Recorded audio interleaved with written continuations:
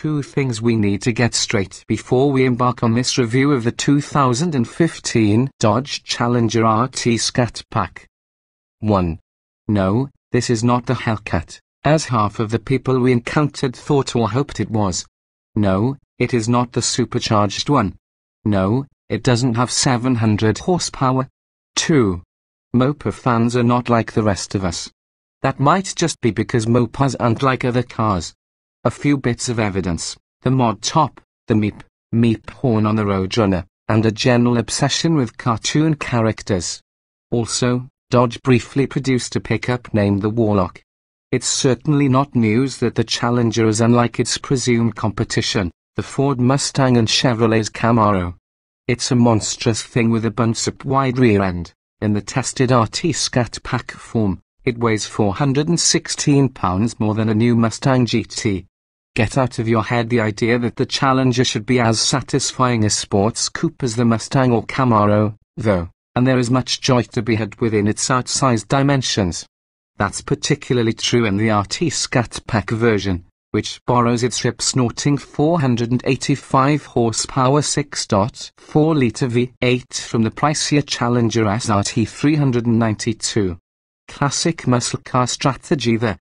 Bolted to a firm shifting Dramac TR 6066 speed manual and you have a vehicle capable of matching its lighter competitors at the drag strip or test track. In this case, it bludgeoned its way to 60 miles per hour in 4.4 seconds and through the quarter mile in 12.9 seconds at 113 miles per hour. That's a tenth of a second quicker than the 2015 Mustang GT in both measures.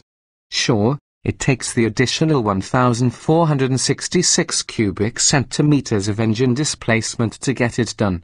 While there are replacements for displacement, a stinking 6.4-litre V8 is still a pretty effective means to the end. And it sounds positively feral doing the deed. It's musical enough that we routinely gave it one last throttle pump immediately before shutting it down as a sort of coda to every trip in the car. Okay, so a monster engine in a big, heavy car can still be a fast thing. But surely that 4,226-pound curb weight makes the Challenger a pig, right? Well, yeah, sort of. But it's a well-mannered pig, anyway. Hop out of a Mustang or a Camaro and directly into the Challenger Scat Pack and you will feel as if you've just swapped your pony car sports coupe for a pickup truck. The perceived size and weight of the Challenger is even greater than the reality. But, hang on. What's this? The Challenger's body, updated for 2015 with a few design cues from the 1971 model, is surprisingly well controlled. This pig does not wallow. Instead, it responds promptly to inputs from its big-diameter steering wheel through a new rack-mounted electric assist system with a tune specifically for the Scat Pack. Credit the good manners to the Super Track Pack No C in this pack, because Mopar Heritage suspension tune. It comes standard on the Scat Pack car with lower ride height, Bilstein dampers, and larger front and rear anti-roll bars, so this Challenger doesn't heel over or push excessively. It squats a bit on hard acceleration in time-honored muscle car tradition. Nothing untoward. Push it to the limit. Imagine trying to keep up with a well-driven Mustang GT on a back road, and things start to get sloppy, with the suspension bottoming out on sharp heaves. Cool it a bit, and all is well. Despite the performance-oriented 20-inch Goodyear Eagle F1 supercar tires that come with the Scat Pack, the Challenger doesn't have the ultimate grip of a Mustang GT. At 0.91 grams, though, it's pretty impressive. And the Scat Pack also brings upgraded brakes with larger rotors and Brembo 4-piston calipers at all corners. That part is not so old school.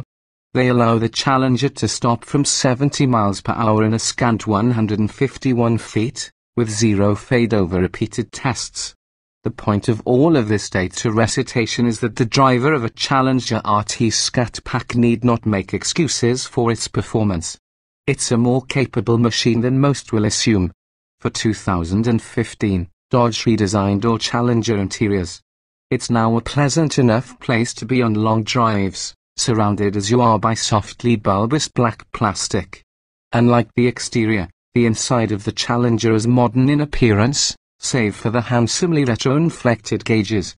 And unlike the Mustang and Camaro, you can actually fit adults in the back seat, should that matter. The information and entertainment interface, consisting largely of a bright 8.4-inch center-mounted touchscreen, is intuitive. Our test car came with 0 options. Only a $1,000 gas guzzler tax and a $995 destination charge are added to the $37,495 base price, for a total of $39,490. We had no navigation or heated leather seats or any other extraneous frippery to distract us.